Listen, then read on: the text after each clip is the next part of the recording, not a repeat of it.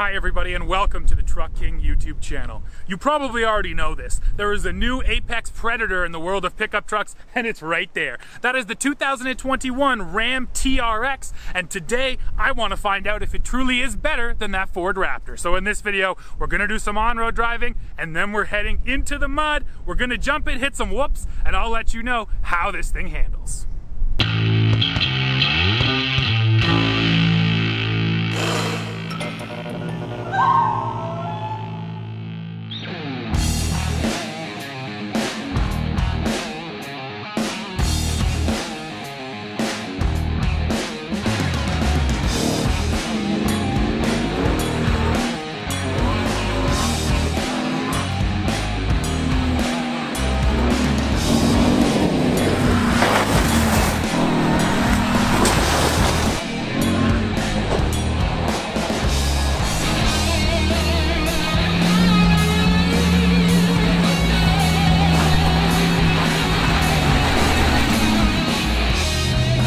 Okay everybody, we are just heading out here in the TRX on our way to the off-road park.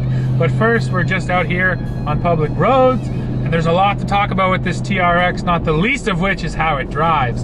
But first, let's just go over all the specs. So the engine here, as you probably have heard, is the Hellcat. Now interestingly, they don't brand it as the Hellcat here on the Ram. Hellcat is specifically a Dodge thing, so they don't call it the Hellcat even though we all know that's what it is.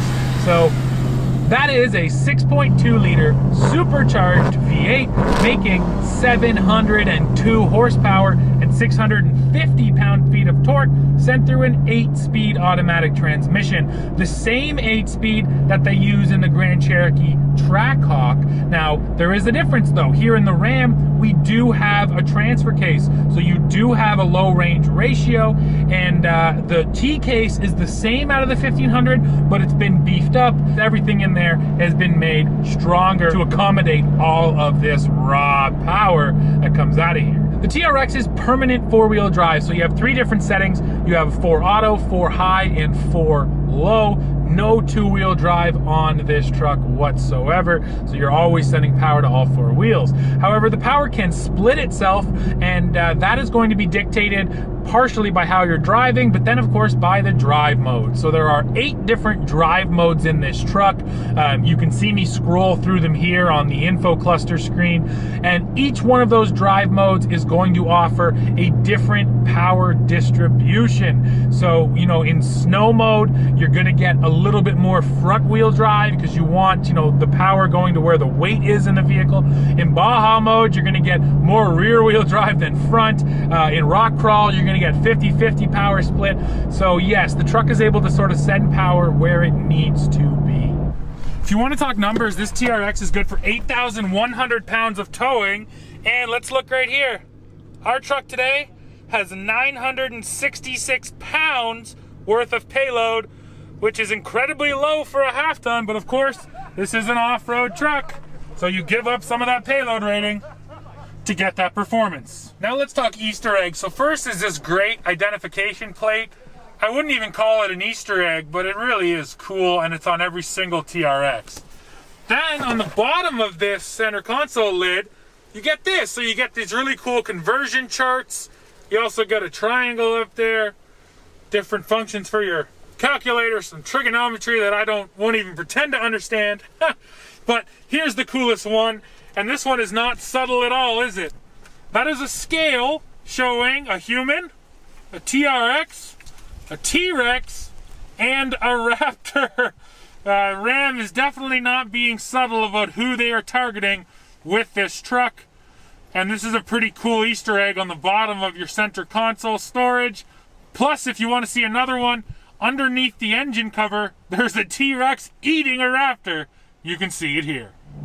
So what is all the off-road gear on the TRX? Well, there's a long list here, starting with 35-inch Goodyear territory all-terrains, and these tires were specially designed for this truck. Ram had a say in everything, but especially the design. So that sidewall design, that's all Ram to make sure it looked the part here on the TRX. So you're getting those tires. The track on this truck is 6 inches wider than on a standard Ram 1500. So you're getting those huge fender flares, and that width is helping to give you that off-road stability.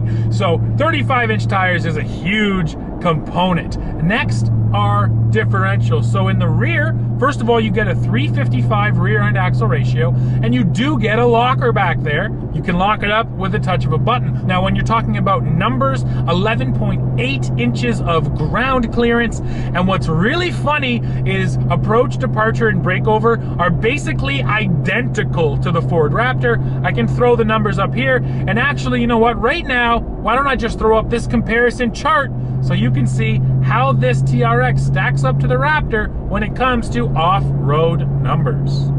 There is another huge number here. It's not horsepower, it's weight. This truck comes in at 6,350 pounds. It's seriously heavy. Now the reason for that is the frame has been reinforced. 74% of the frame is actually unique to this TRX, because if you're gonna do the things that this truck can do, hit whoops at ridiculous speeds and jump in the desert, you can't have your frame bending on you. So Ram had to beef up the frame, and the only way to do that was by adding weight. Now last but certainly not least, when it comes to off-roading, we have to talk about the dampers here. This is a set of Bilstein or Bilstein active Blackhawk E² dampers, and the word active is key. That means the damping force is always changing. So not only are the shocks monitoring a number of different parameters such as, you know, throttle input, wheel position, wheel speed, and adjusting based on that, the dampers also adjust based on the drive mode that you're in. So for instance, when I put it into sport mode, you can feel how much stiffer this truck gets, and then when you just leave it in auto, or especially when you go to something like Baja mode, you can feel how wallowy it is in the corners because it just gets so much softer. There's seriously so much to talk about here, guys, that's just new with this truck. Now, I've already got a walk around video up on the channel that goes maybe a little more in depth on some, you know, little details, so you can go check that out if you really want the details. But now we got to talk about how this thing drives. So again, we're just out here on public roads right now. This is probably the understatement of the year, okay? 702 horsepower is insane. I think you already knew that. Now, 702 horsepower in a 6,300 pound truck is not quite as insane as, you know, that same power in a much lighter Charger or Challenger. I've driven those Hellcat models and they're truly bonkers. This truck feels extremely quick, but it also just feels so planted to the ground because of how heavy it is. I was really amazed how it doesn't get squirrely that easily, and again, I just really chalk that up to how much weight there is here. And you know what? This thing absolutely flies when you put your foot into it, and yes, it does have launch control, so check out a launch. Okay folks, time to try launch control here in the TRX. So you hit the launch button. It says launch enabled. It has a whole list of criteria you have to meet. For instance, steering wheel straight, full brake pressure, and then what you do is go full brake, full throttle, release the brake. Here we go. Full brake, full throttle, release, go!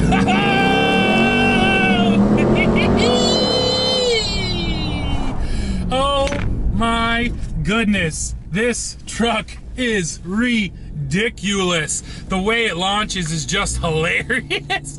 I mean, it has launch control because what it's doing is, you know, it's making every single parameter just perfect so that you get an epic launch. No tire spin whatsoever. Everything is just absolutely locked in so that when you take off, you get extreme acceleration. Plus, in this thing, one of the hilarious parts of this truck is the supercharger whine, and when you launch, it's all right there. So yes, power is ridiculous. Put your foot into it and it takes off. The supercharger whine sounds awesome and hilarious. No one is surprised to hear me say that. So let me talk about some other things. First of all, just driving down the road, what you notice right away more than anything is the width. This is a big, wide truck, and yes, you're very aware that you're taking up basically the entire lane. Now, you do get little marker lights up there in your hood scoop, and those are actually required by law. You have to have those on any vehicle over 80 inches wide. That's why the Raptor has them. That's why heavy duty trucks have them. That's why the TRX has them. So you feel that width when you're sitting in this truck and driving it, no doubt about that. But besides that, I mean, the beauty of it is how livable it is. It feels a little floatier through the corners, definitely softer, but not to the point where it makes it hard to drive, not to the point where, you know, it's so imprecise that you're struggling to kind of get around a corner, okay? Yeah, when you don't want to drive it like a super truck, it just cruises down the road like a nice regular truck. The exhaust is even nicely muted at low speeds and doesn't really start yelling until you really crank up the throttle.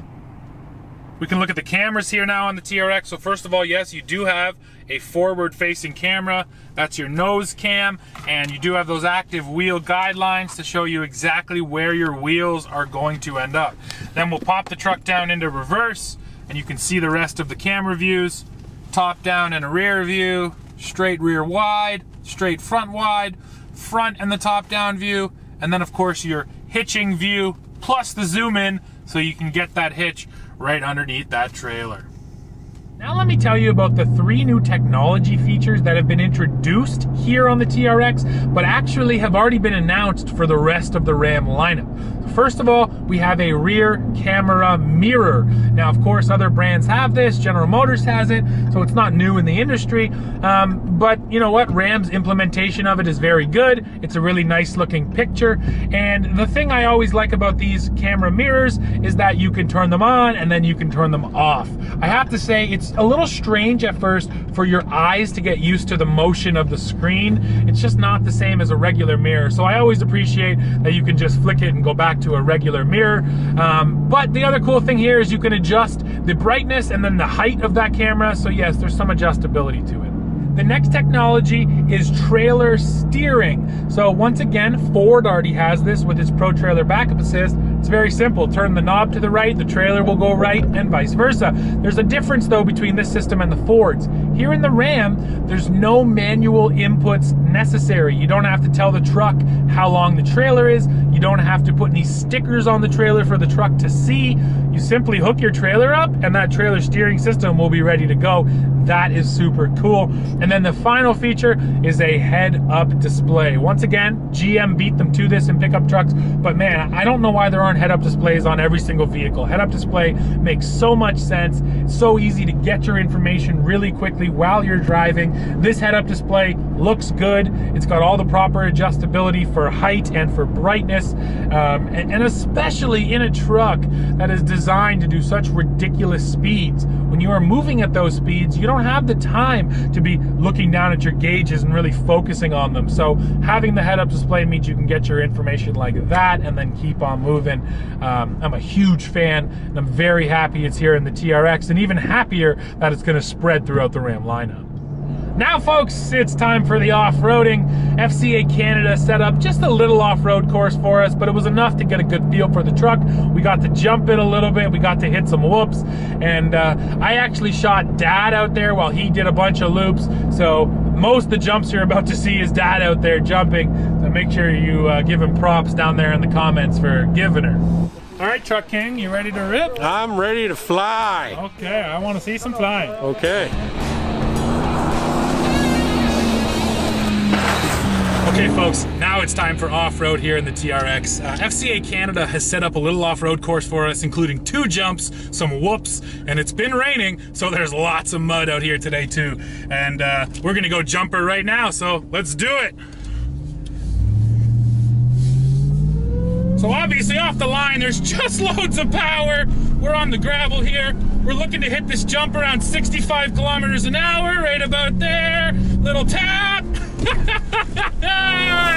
And it just flies so nice. Of course, the way it lands is the most important part, and because of those active dampers, the truck is just able to absolutely stiffen up when you're flying through the air, so it's ready when you come back down, and it feels like landing on a big old pile of pillows There's a bunch of marshmallows in the suspension, I think. And that's exactly what you want for a big, heavy truck like this. Don't forget, 6,300 pounds. This truck has no business flying as good as it does. So we're going for our second jump here. Build up a bit of speed. She definitely pushes through the corners. She's heavy. Get a little bit of gas there. Oh, that was a big one. Nice. And I mean, there's so much power underneath your right foot that you're able to just approach that ramp and then just nail it at the last second, and you really just feel it absolutely take off.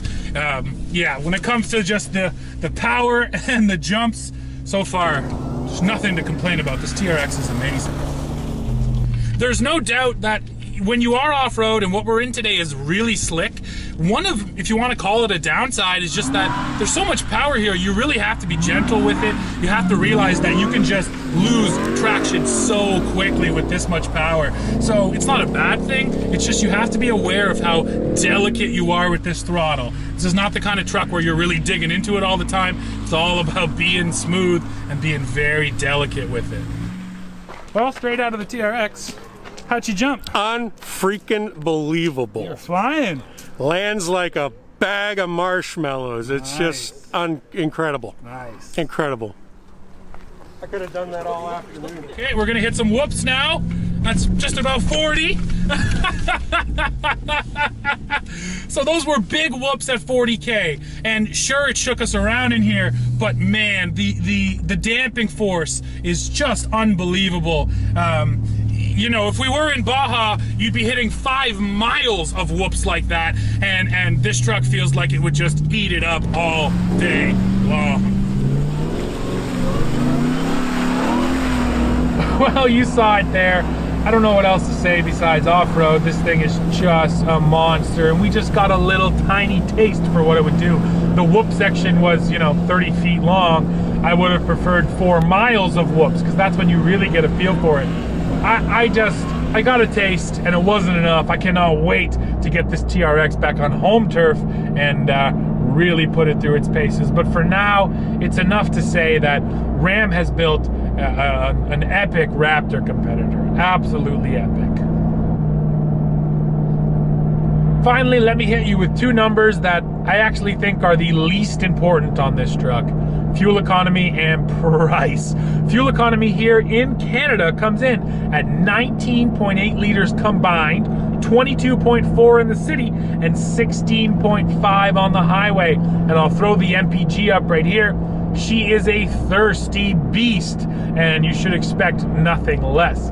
Now, when it comes to pricing, it's actually a little different between Canada and the States. So here in Canada, the truck starts at $94,000. Now, we actually get the TR1 equipment package as standard. So in the States, you can get a TRX with cloth seats. You can't get that here in Canada. The TR1 package is already equipped standard, so you get leather, some other interior appointments. And then if you want to bump up to the TR2 luxury package, it's another $4 grand, bringing the Canadian price up to $98,000. This truck is not cheap, and you know what, we can sit here and talk about value, but I don't think it matters one bit. If you can afford this truck, you're buying it because it's a ridiculous toy, and even at that price, I don't think you're gonna be disappointed for even a second. Well, folks, our day with the TRX is done. This truck is a ridiculous amount of fun. Unnecessary? Sure, but that doesn't mean that when you're out there jumping, you don't have the biggest smile on your face. Now, is it better than a Raptor? I won't say better, but the fact that it actually straight up competes with the Raptor finally means that Ford isn't sitting up there above all the rest of the off-road trucks on its own.